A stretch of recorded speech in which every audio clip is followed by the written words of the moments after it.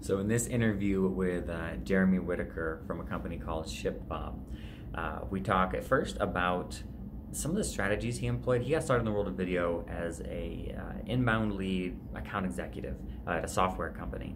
And we talked a little bit about the strategies he used and the techniques he used and kind of the results he got from incorporating video into his process. So you'll definitely benefit from hearing that, a little bit more of the tactical how-to side of it. But then we really get into the emotional hurdles you go through when you're getting started on video. So we talk about how you got to shift your mindset from you to them and focus on the value you're providing to them rather than how you're coming across, and that was a big thing that helped him. But we even get into the idea that the ideal self that you portray to the world and then the real self that you truly are sometimes are different, and video exposes that, and you have to get comfortable with that. So anyways, it's a fantastic interview. Jeremy has a ton of thoughts to share. I really did enjoy having the conversation with him, so I really do think you will enjoy it as well. All right. Hello, everybody. Today, actually, I have a conversation geared up here with Jeremy Whitaker, who's someone who I've known for probably about a year now and always loved and respect the heck out of him for the work he does professionally and the video that he's been doing as well. So today, we're going to talk a little bit about his journey and his experiences with video.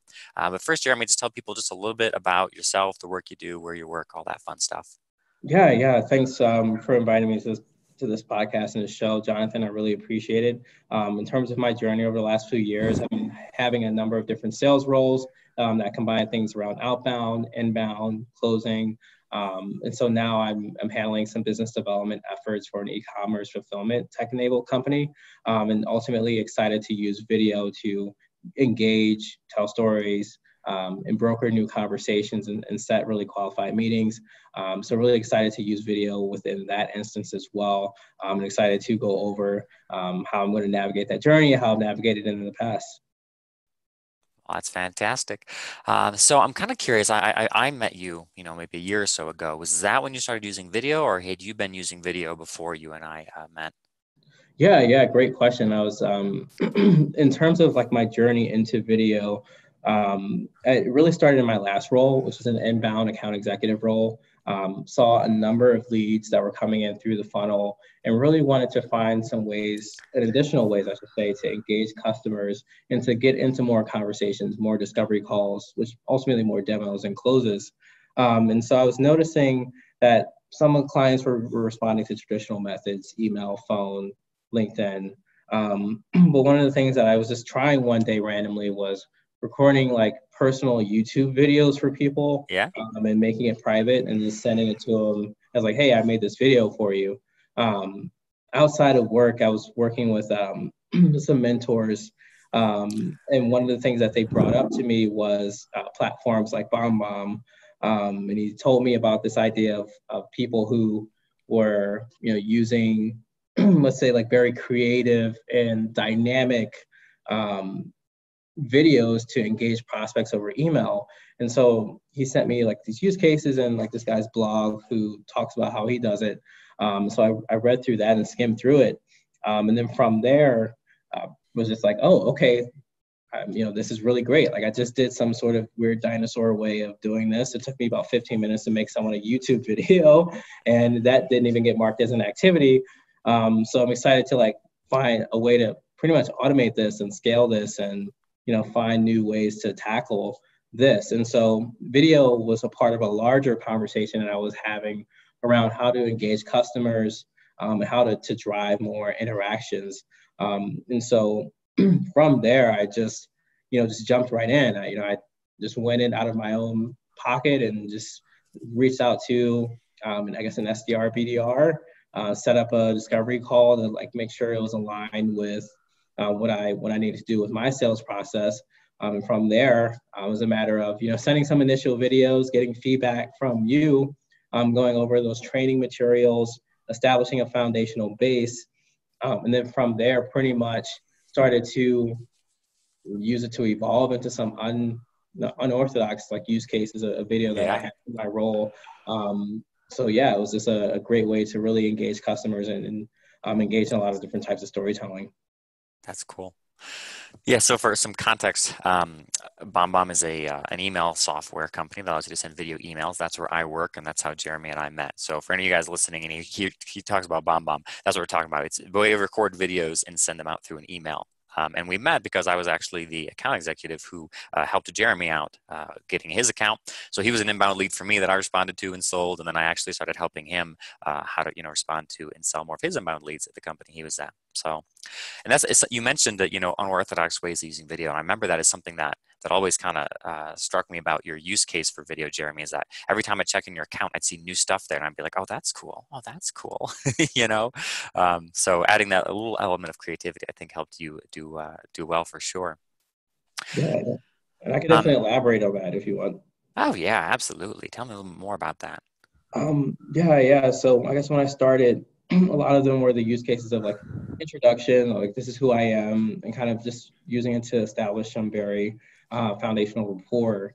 But kind of some of the particular use cases that I've seen in my job that kind of got me thinking about video in a larger context was one, this isn't video over email per se, but this is video connection, like how we are right now, literally through Zoom. Yeah, for sure. That was happening at the same time, and that was being rolled out. And one of the things that I was just doing, just offhand out of fun, was just taking people on virtual tours of my office.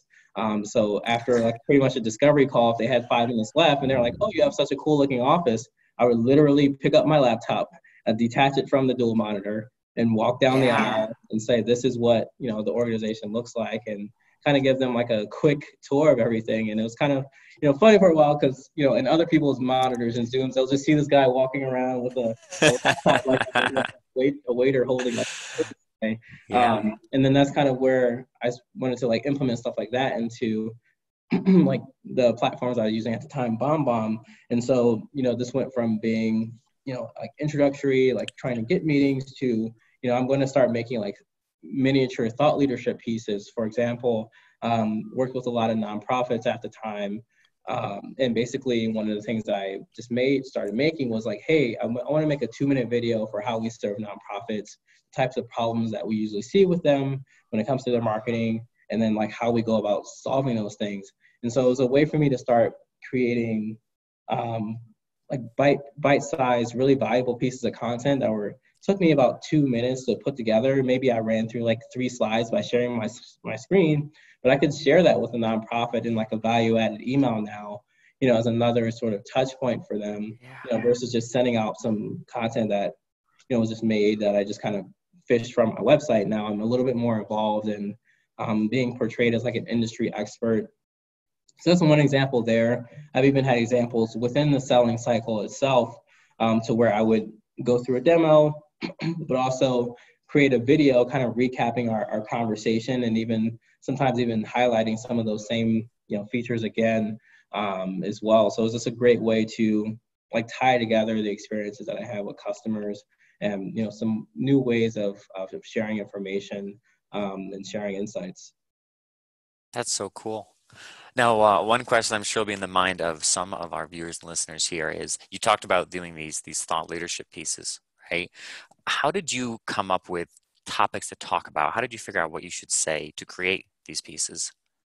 Yeah. One of the things I would recommend, and I've even learned to do, is every time a customer asks a question, I think make it safe to assume that other customers will have that question. And so, if I talk to a nonprofit customer, for example, to keep with that example, a lot of them would ask, like, how are people using this platform? Why should we invest in this money? Why should we put money towards stuff like this? And so creating miniature pieces of content around that. So if you have customers now in what you're selling, or if you're in business development, really going into like, what are the problems that customers have? And if you want to go listen through like call recordings or even ask other people on your team, customers usually always have questions, which is why, we all have talk tracks. If a customer asks this, our talk track is this. If a customer asks, like how do I increase my Twitter following? How do I increase my Instagram following? That's specific to that role. But I'm sure in my new role, customers will probably ask, how do I, split up my inventory this way and that way? How should I think about logistics? How should I think about, distribution, now I know that customers are asking those types of questions, and those are all just miniature videos that I can create Yeah. to kind of help them and like guide them through that journey and still be a part of that process without having to get on an actual email thread or to jump on a call with someone to walk them through, especially if I have multiple calls in a day and I'm just saying the same thing to everyone and answering Yeah. it's a bigger question at large. Yeah, that's awesome. So as you were getting started doing all this video stuff, and it sounds like it was all brand new to you. Did you find that fairly easy to get yourself on camera, or was that kind of a hurdle for you to get past? That's a good question, because in terms of like how I was introduced to video, as I mentioned before, it was within the greater context of trying to get more client engagement. And so I was already willing to try things that were non-traditional. And then at the same time, it also occurred while my organization was rolling out Zoom and encouraging people to use video over Yeah. Zoom. And so it just seemed like a natural marriage, or I guess like something that just came out of that experience. And so, while everyone's organization is not along that path of rolling out Zoom or encouraging people to use video, that's kind of what's really allowed me to at least take down majority of the confidence concerns when it came to recording over video. I did think about this a little bit more too, in the sense that sometimes being afraid to go over, to have video over email, it can sometimes be similar to making phone calls. And there's in terms that there's this issue of like reluctance in a way, hey, if I make this call, then the customer might be upset, they might be angry that I called them too many times. If I send this traditional email, then the customer might be upset that I emailed them, or they may opt out of the sequence. If I make this video over email, then, like I'm going to have to spend a lot of time like dressing up my surroundings, dressing up myself. And really at the end of the day, and I've even kind of noticed this, I would have client meetings over Zoom, and then clients would show up with their videos on. Some of them would be in offices, but also some of them would be like in their house. And on the other end of the spectrum, some of them would be like in their like bedrooms, and like the entire room is messy, and the lighting's all weird, and I've even had nightmare Zooms where like I'm just like, where are you right now? Please go somewhere else. So and it kind of made me think like, hey, if someone is willing to forget the fact that they have a super messy bedroom behind them and their video, then that means like they really want the information more than they want some sort of like studio experience.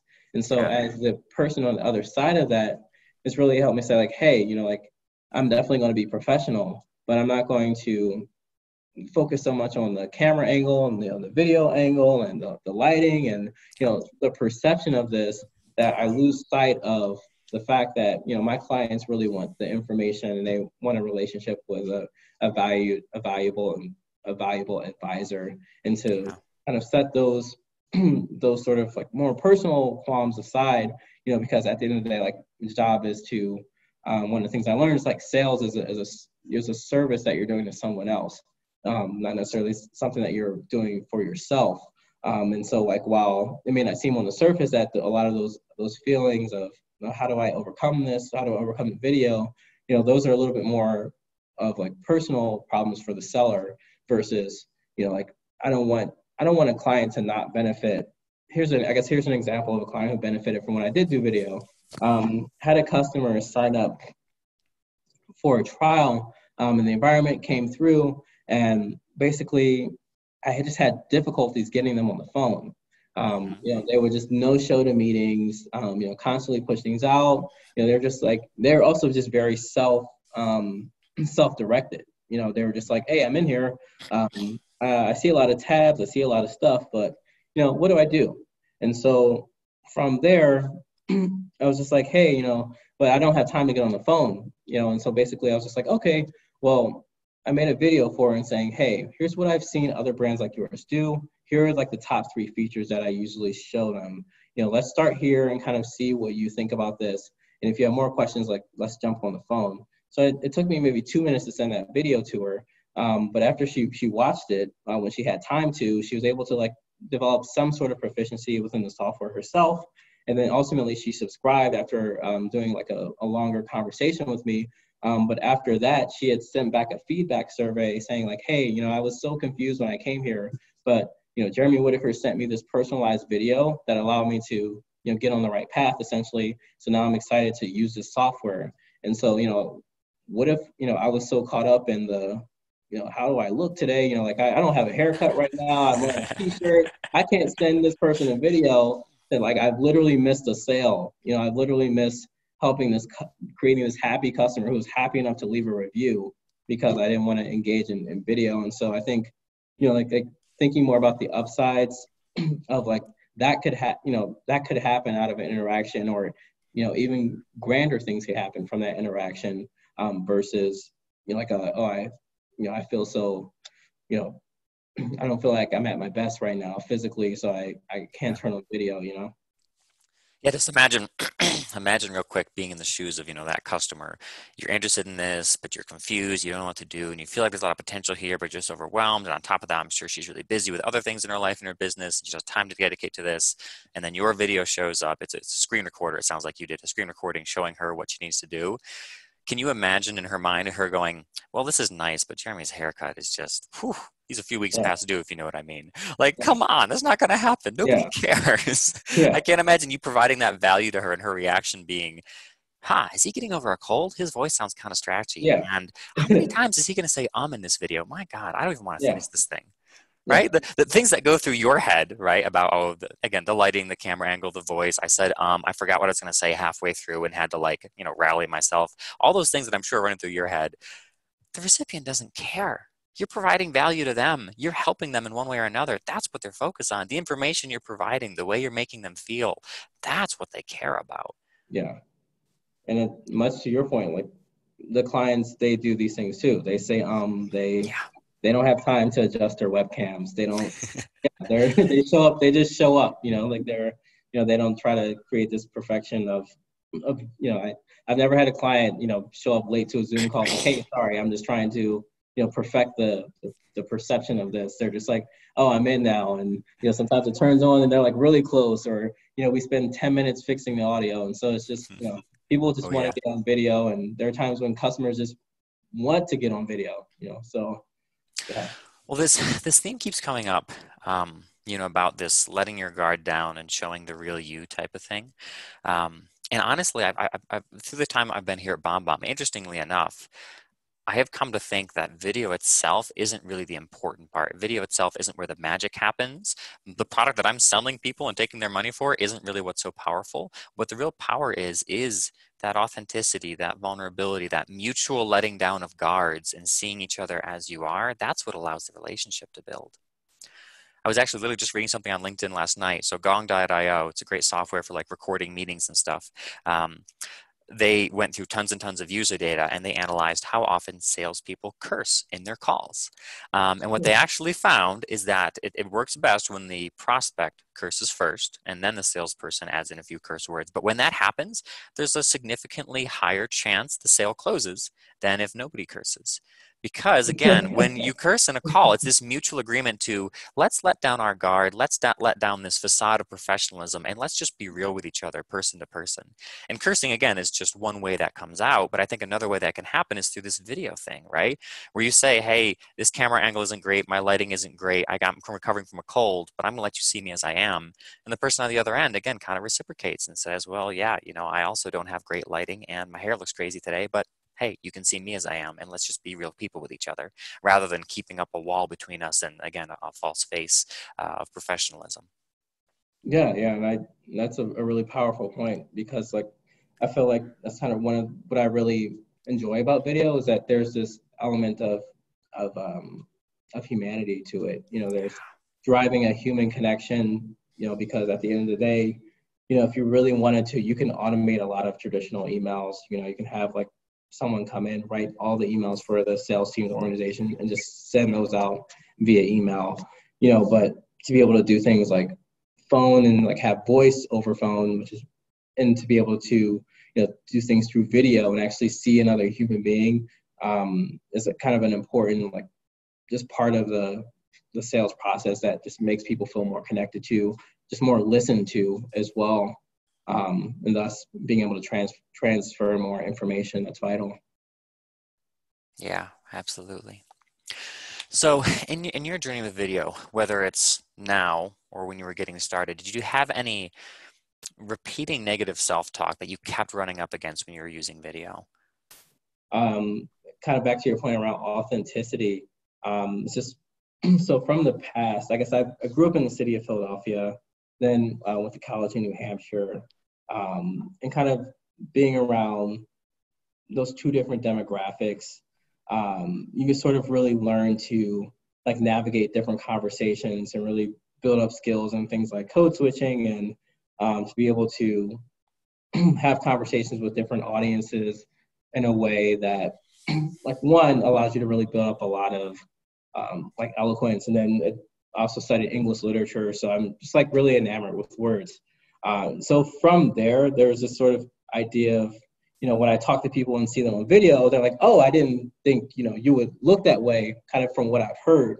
And so, like, kind of going through life, like, oh, I've sounded one way, or I've sounded like culturally different from how I appear to be, was something that I felt like 10% of this, like, a small part of me had to almost come to columns with, like, hey, people read my emails and they're kind of worded a certain way, and they're like, oh, they get this one impression, they hear me on the phone and how I explain things, they get another, it reinforces that impression, and they see me on video, and then there's, like, a idea of, like, oh, I need to, like, rectify what I've seen and what I've heard with, like, who I actually see, because the thing about voice, and I also, like, do music, and like, I mentioned I study literature, is that, like, voice can on some level be a marker of identity, a marker of gender, a marker of history, and so a marker of geography.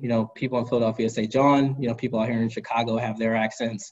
Yeah. So Yeah. it's sort of a way that, like, voice itself is that marker of authenticity, which is, like, a powerful element. And then being able to see another person is also a powerful element. So it really led to me authentically just, like, embracing, like, myself, not really feeling like I need to be one way, act one way, be perceived as one way. And that kind of also helped to our point earlier of, I'm not really as concerned with perfectionism. I'm okay with, missing a few haircuts, coming in, early to record this conversation, even though it looks like it could be night, and, just going in and saying, hey, I'm a human being, full of contradictions, full of, but I don't need to resolve those contradictions. I'm a human being who's here authentically. This is who I am, and this is the conversation that I'm here to have. And so that's the negative self-talk in that instance was, like, I should be this, or I should, like, I'm going to have to find a way to, like, navigate a customer's confusion around this, or how they're perceiving me after they've heard and read what I've written to them. So, but now I guess I freely and authentically, and then out of self-love, in a positive way, don't care, and so from that standpoint, really allows me to just be my humane, authentic self, and really focus on serving a client, and not trying to feel like I need to navigate or negotiate anything, like, around identities and conversations. Yeah. So what you just mentioned there has come up in a handful of different interviews, but what's interesting is for everyone, it definitely is different, but there's this idea that we have this professional self that either we really want people to see us as, or that we think people do see us as, and we're almost scared that when they see our videos, the cat will be out of the bag and they'll realize that we're not actually that, right? So for some people, a common thing that I hear is, I work with a lot of real estate agents, and a lot of real estate agents are, like, women in their 50s. And if you go to their profile online, I don't know when that photo was taken, but a lot of times it's a photo of them looking like they're 33, right? Where in reality they're 53. So they have this self online, this professional self, which in their mind is a lot younger and more beautiful than they are now. And they feel like when they get on video, they'll be exposed for actually being older than they look in their pictures, right?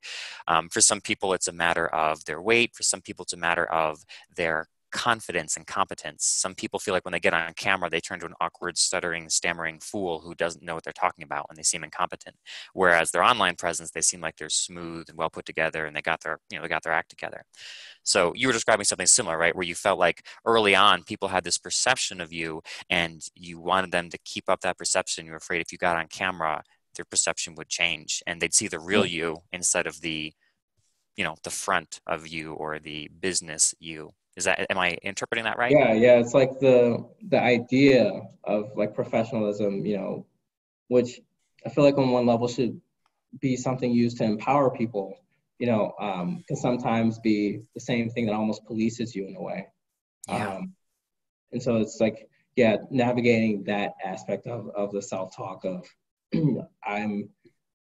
I need to portray myself this way in order to accomplish a result.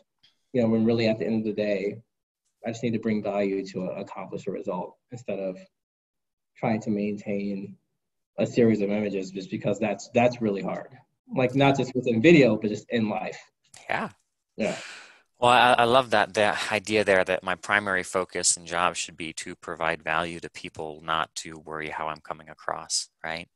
And one thing I find interesting is I think all of us as a society mutually have the same thing going on, where we all have this professional self that we either know people do see us as, and we got to keep the act up, or this professional self that we want people to see. But one way or another, we have this professional self that we have to keep up, and we're all trying to prop up this image of this professional self, scared that people will see what the real us is.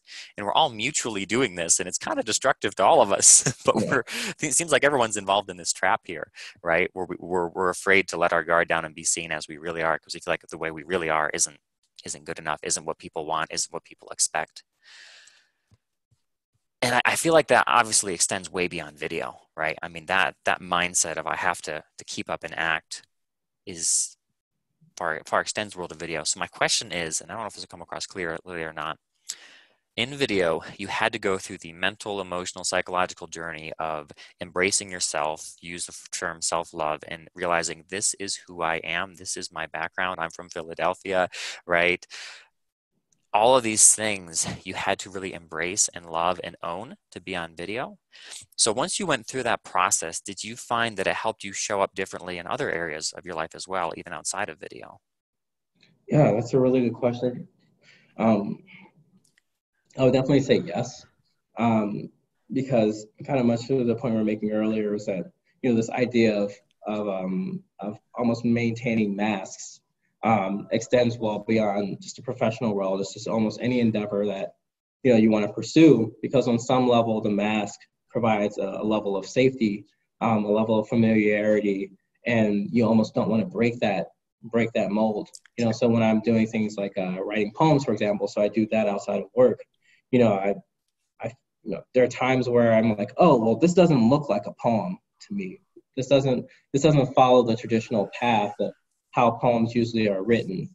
And, instead of just saying, oh, well, how do I police this back in? How do I literally enforce a form on this?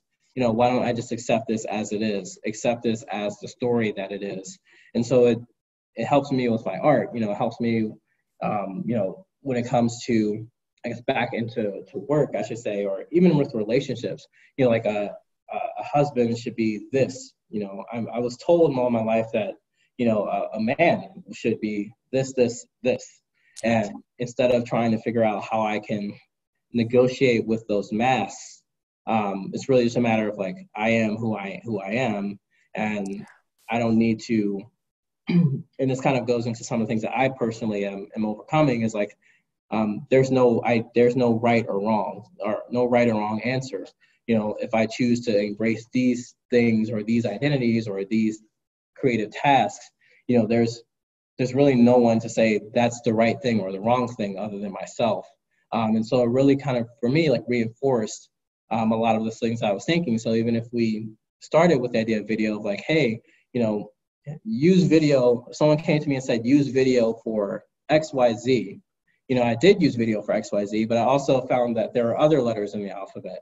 And of that same mentality of, like, here are some suggestions versus here are the only instructions that exist, if that makes sense.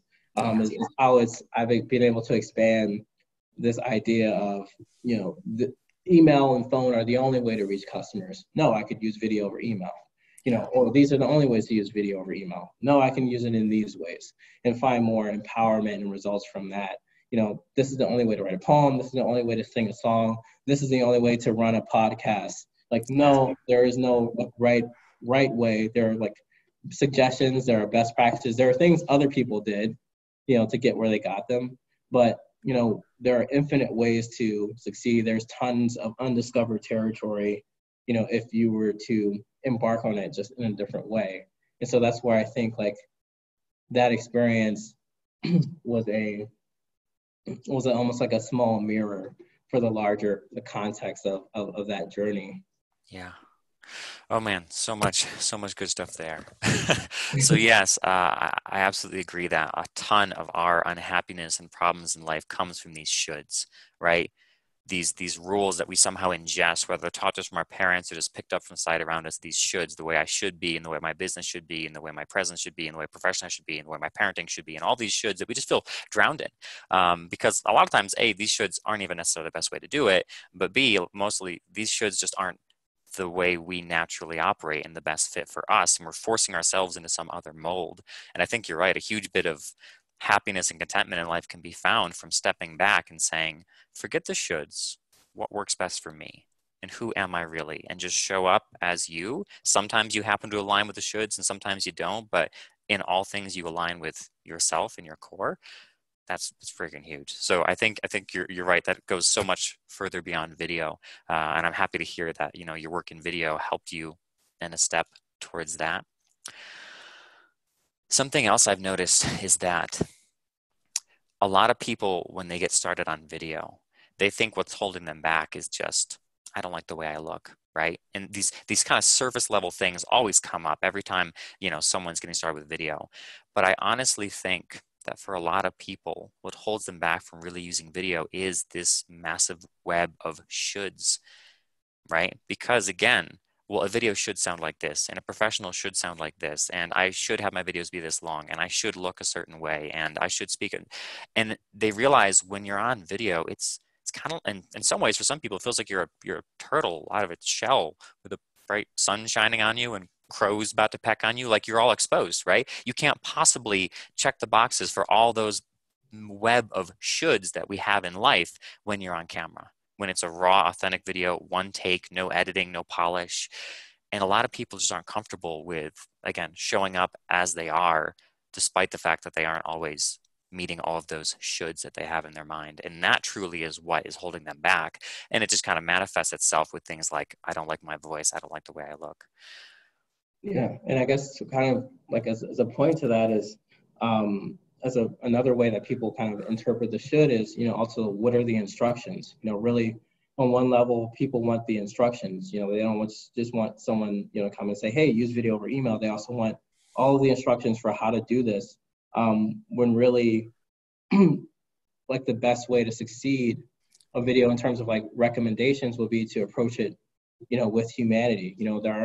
There's not one way to be a human. There are multiple ways to approach this and to kind of embrace that mindset versus, if we even took it to a different format, and said, hey, what is the way to cold call? What is the way? Give me the script.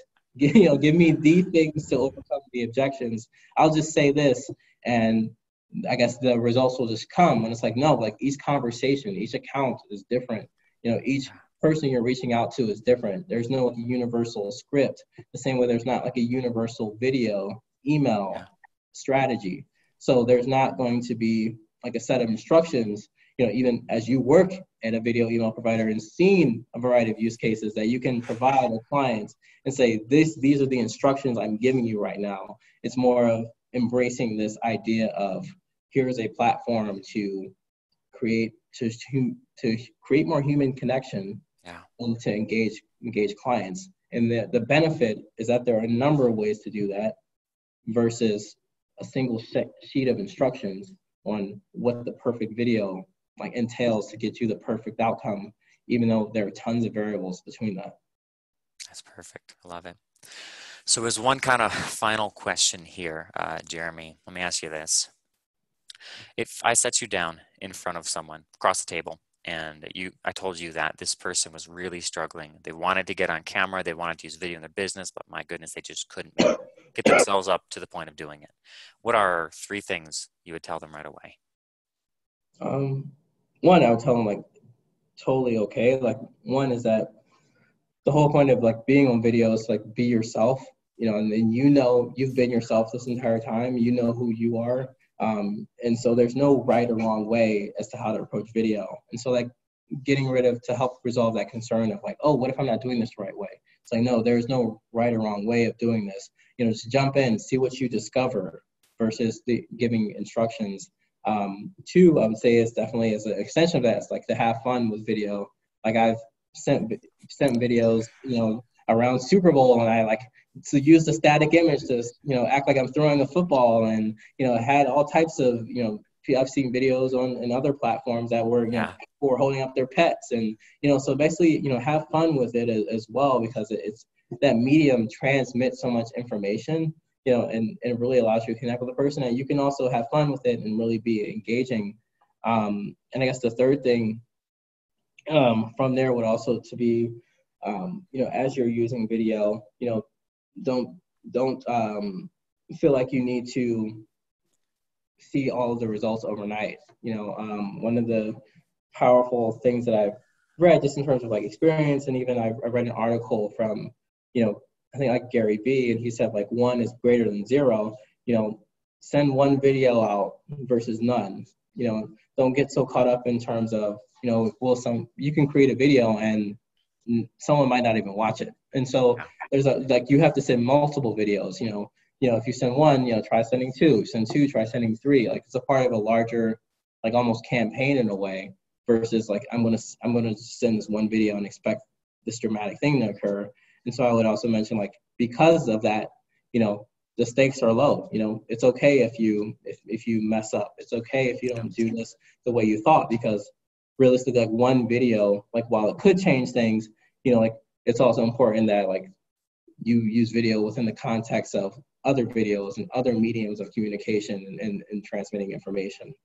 Yeah, no, I would definitely echo that. I think one of the things that I've heard is, and who knows, maybe Gary Vee, I'm not sure, but never underestimate the power of 1, right? Even if you don't have 10,000 viewers, if you have 1 viewer that matters, that's important enough. In the context of video email, I always tell my customers when they're signing up with BombBomb, you need to expect that more of your videos will not get watched than will be watched. But the power and effect and impact those ones that will get watched will more than cover for the time you spent sending the videos that never get watched. Yeah. So yeah, definitely got to have that patience in there, because sometimes you don't get the engagement you want, whether it's social media or video email. That's pretty common. Yeah.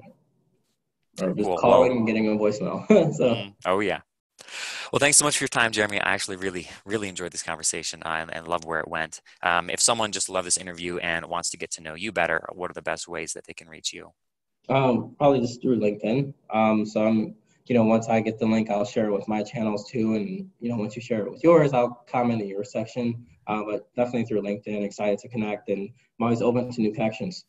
Perfect. All right. Well, yeah. So this has been a conversation with Jeremy Whitaker. I will probably put a link to your LinkedIn page in the show notes of the podcast and in the description of the YouTube video so people can find you.